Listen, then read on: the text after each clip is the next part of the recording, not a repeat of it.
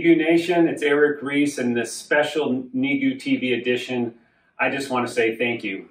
As it's November, the month of thankfulness, I think about Thanksgiving coming up, and I'm so grateful to all of you for your continued support during one of the most challenging times in our nation's history, probably. With this pandemic and all that it's doing that impact us and impact so many, I just want to thank you guys for showing up still to help us, help kids fighting cancer never ever give up, and ultimately helping me honor Jessie's wish. I think about what you guys have done this year. You've knitted beanies for joy jars.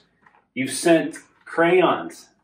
You've sent Hot Wheels. We always love the Hot Wheels. Some of you have colored care cards. Some of you have given so we can continue to send Jessie's joy jars to kids fighting cancer. And I just want to again say thank you, NEGU Nation, from the bottom of my heart.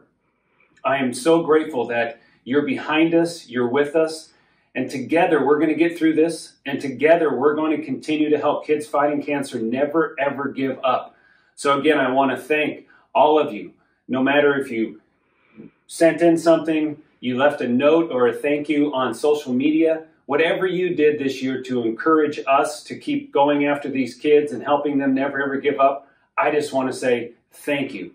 Thank you on behalf of my family, our foundation, and I'm so grateful, and I hope you truly do have an amazing Thanksgiving with your family and friends. I love you guys. I'll talk to you soon. Bye-bye.